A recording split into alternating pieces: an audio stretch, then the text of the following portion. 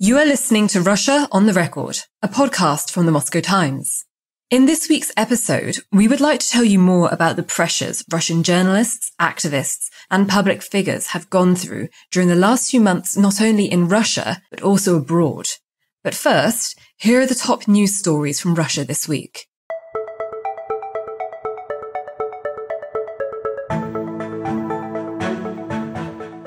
Pro-peace presidential hopeful Boris Nadezhdin has submitted 105,000 signatures endorsing his candidacy for the election in March to the Central Election Commission. His team claims to have collected more than double the 100,000 signatures required to run for office, excluding those counted outside Russia. The Central Election Commission will decide within 10 days of the January 31st deadline whether Nadezhdin can continue in the race.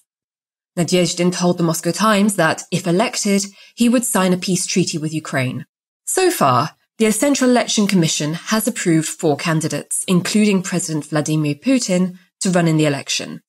At the same time, 4 presidential hopefuls have withdrawn from the race, with some of them calling on their supporters to vote for Putin. Russia and Ukraine exchanged hundreds of prisoners of war on Wednesday, just a week after a Russian military plane allegedly carrying captive Ukrainians crashed near the border. Moscow said 195 of its soldiers were freed, while Kiev said 207 soldiers and civilians were returned to the country. There is still no independent verification of Moscow's claims that last week's plane crash killed dozens of Ukrainian prisoners of war who were en route to a prisoner swap. And on Thursday, Russian investigators said that they had confirmed that 2 missiles fired from an American-made Patriot anti-air system shot down the plane.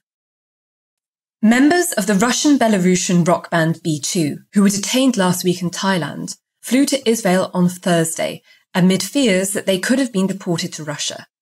The band, which was performing in the Southeast Asian country, was accused of failing to properly fill out paperwork needed to hold concerts. There were concerns the band members would have faced persecution if they were deported to Russia, since they had openly spoken out against Moscow's invasion of Ukraine. And a Russian woman is in court after becoming the first person to be charged for displaying the rainbow flag since the Supreme Court designated the so-called International LGBT Movement an extremist organization.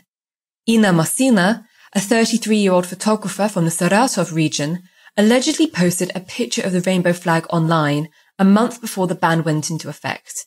She faces 15 days in jail or a fine of 2,000 rubles, $22, if found guilty of displaying an extremist symbol, according to the rights group Pervi Atdel, which is representing her in court.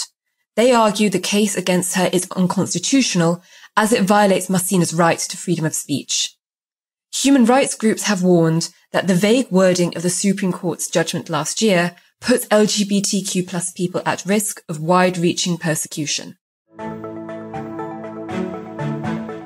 The fact that the Russian intelligence services have an omnipresent surveillance network inside the country is unsurprising. However, in recent months, scandals about the monitoring of Russians by these services abroad, as well as news of the detection of foreign spies, has become more frequent. We spoke with investigative journalist Andrei Soldatov about the work of Russian intelligence services outside Russia. What kinds of people do Russia's security services target abroad? Obviously, they're constrained in what they can do beyond Russia's borders since they have no authority in other countries. So, how do the ways they target people outside of Russia differ from how they target people at home? Well, unfortunately, the picture is not that clear. Well, yes, there are some limits for the Russian security services in the way they could conduct operations abroad. But what we see now, and I would say that started in January 2023, that the Russian state is paying more and more attention to Russian political immigration, specifically to people who stay politically active. And we talk about activists but mostly about journalists. Because these days we see that the conventional political activities in the country are probably just impossible. You cannot go to streets to protest. You cannot have any kind of conferences or protest rallies. The participation in political life is extremely restrained by the authorities. And I think we've been living in this climate since the beginning of pandemic, which was a great excuse to completely forbid all kinds of expression of opinion on Russian streets. And this is why online journalism, and we are talking mostly about online journalism, is the main tool to try to influence public opinion in the country. It's also a way to tell the rest of the world that in the country there are still people who are not absolutely happy with the war. And of course, the Kremlin is not happy. But people in the Kremlin understand that we need to do something about it.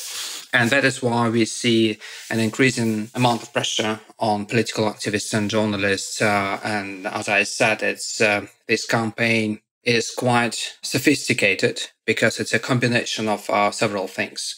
You have some attacks on Russian media in exile and Russian journalists in exile, which take place in the country, and you have attacks on them in the countries they live now.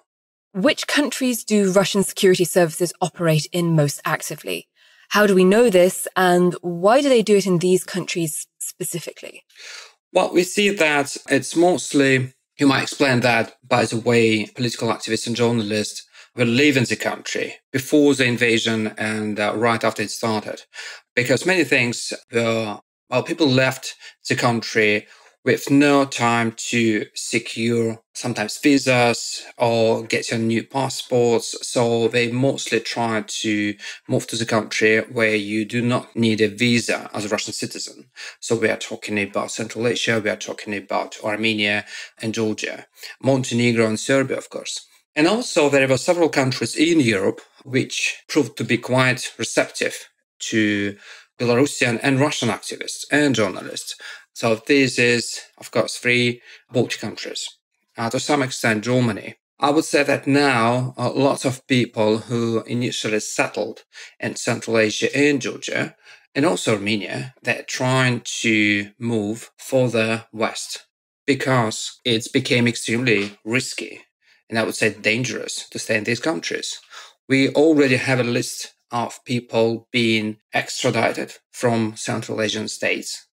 We also have people who just disappeared, for instance, from Georgia. We have several instances, actually quite a lot of instances, when people who settled in Georgia, when they traveled abroad out of Georgia, they couldn't get back to Georgia because all of a sudden Georgian authorities decided that they do not want these people in their country.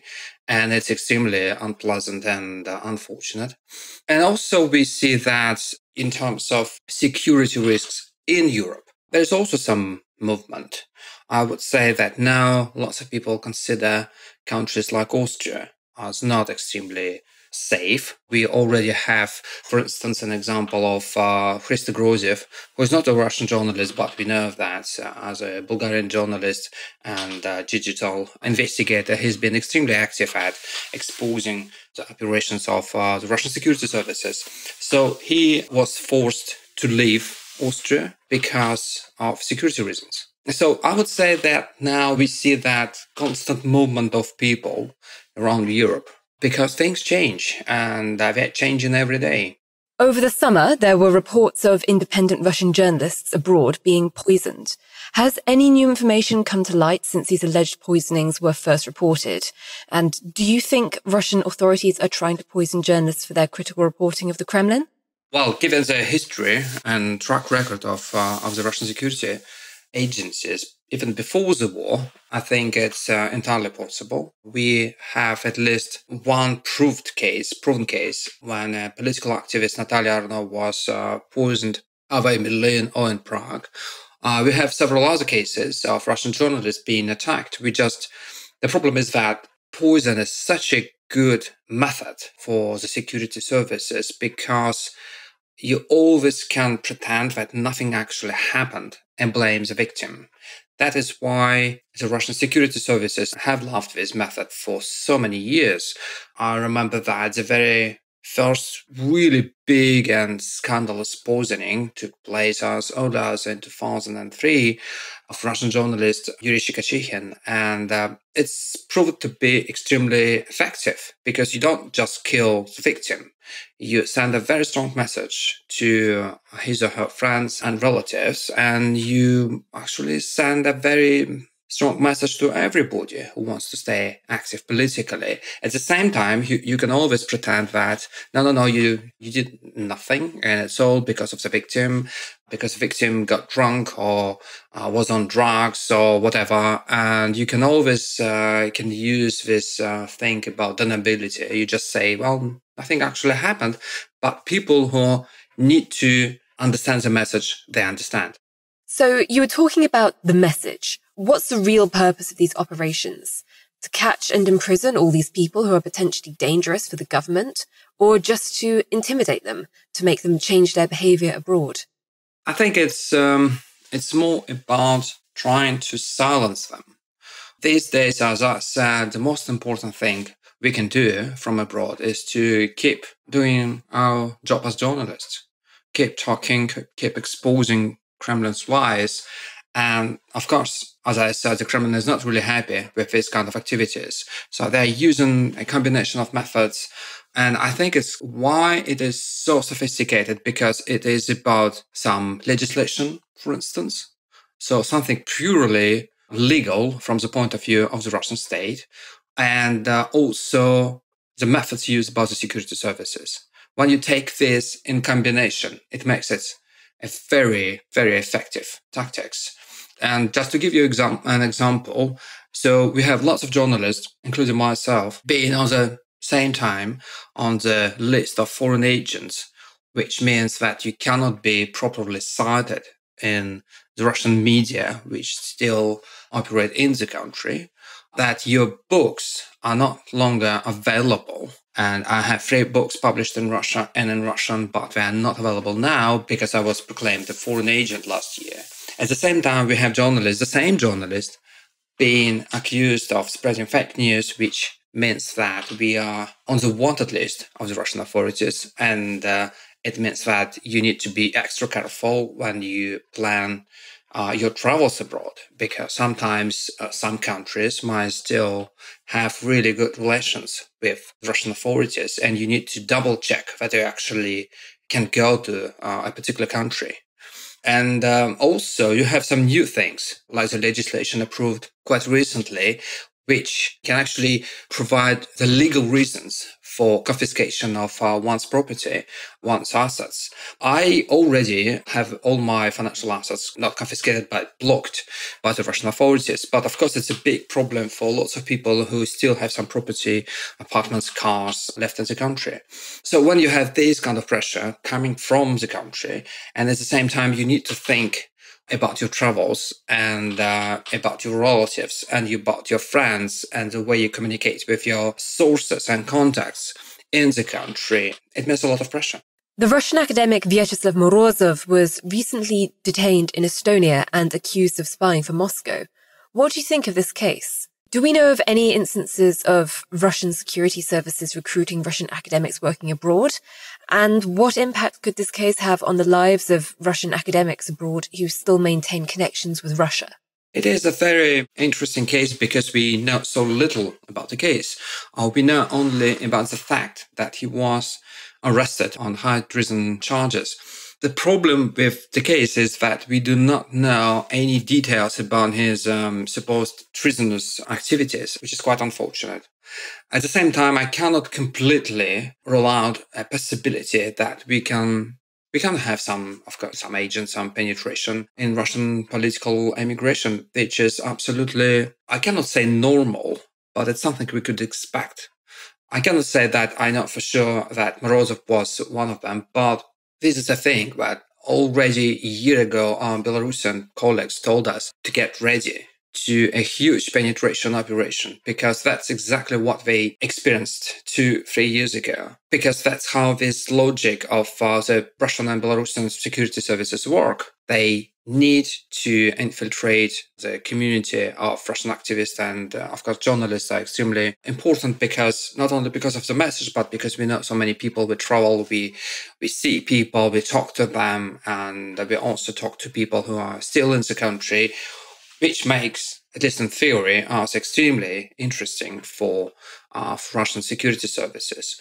We have at least one example of such a penetration, and it was a case about a journalist. There was a journalist who has dual citizenship of Spain and Russia, Pablo Gonzalez, and he was detained by Polish security services almost immediately after the invasion started. And I knew him, and he sounded and looked like a proper journalist who covered lots of war zones and conflicts. But unfortunately, it looks like he was actually an agent of the military intelligence, and because he was present at many conferences and attended by Russian activists and Russian journalists, he had access to some very sensitive information about these people. And now he's still in detention, so there was no proper trial. But as far as I get from Polish security services, what we hear from them and from people who are in touch with them, the case is quite serious. You mentioned about Belarusian secret services and how Russian media often compares the strategy of the Russian secret services and the repression system there to what's going on in Belarus. And they say that in a couple of years, the Belarusian picture will apply to Russia and Russian citizens. Is Russia emulating Belarus in its strategy of harassing and intimidating journalists and activists abroad? I would not say that this is an emulation, because they are basically from the same school of the KGB. And as we try to explain in our book, The Compatriots, which is about the relationship between the Russian political immigration and the KGB, the problem, the challenge of dealing with Russian political immigration was a defining moment for the KGB. And it has such a huge legacy, even now, in all security services who believe them to be successors to the KGB. And of course, that means the FSB and SVR, but also Belarusian KGB. That is why some of the methods and tactics and operations conducted by the Belarusian KGB look so close to the operations conducted by the FSB. There is constant, I would say, exchange of practices and methods between the security services of these two countries. I think why we need to watch closely what is done by the KGB of Belarus is that because they try things before the FSB, and the FSB is watching closely, does it work or does it not? And that is why some of the tactics are almost immediately picked up by the FSB. With some, they take more time to consider whether it is worth it. For instance, a year ago, lots of people outside of the country were quite concerned with the Belarusian initiative to strip the Belarusian dissidents in exile of their Belarusian citizenship. And we believe that back then that this kind of tactics might be picked up by the FSB almost immediately because it looked quite logical. Why not to get back to Soviet practices? It's not done as of now. It might be done maybe in the future, but it's not applied by and used by the FSB. And I think the reason is because the FSB they're not stupid. They're calculating their risks. They are calculating the benefits of not depriving political dissidents and activists and journalists of their Russian citizenship. And it looks like they believe that now it's still fine to leave us as we are, because I can see some reasons for that. Most of us still have our Russian passports. The reason is that we do not want to apply for political asylum, because when you apply for political asylum, it means that you cannot work. And I think, and lots of my colleagues think, that now it is a moment that we should work as journalists. It is our duty. We just cannot sit and wait for a year or maybe two for the decision of the country which welcomes us, because it is the time we need to do our job. And that is why we live on our Russian passports. But if, say, the Russian state would say, no, now you have no citizenship, it would make things, maybe, in theory, slightly easier for the Russians, because maybe the European Union or some other countries would need to come up with some solution for people like us. As of now, we still consider to be Russian citizens, which means that if, for instance, I get my passport expired, I would need to go to the Russian consulate. And I cannot do that because, again, there's a new legislation introduced just at the end of the last year, which basically allows Russian consulates to confiscate Russian foreign passports. And you can find yourself in a limbo. So you're still a Russian citizen, but you cannot get a new passport, which means that you cannot travel and your situation is getting more and more precarious. And the Russian security services seems to be quite happy to have us in this situation. That's all for this episode. We will continue keeping you up to date on news about Russia in future weeks. So stay tuned, and thank you for listening to Russia on the Record.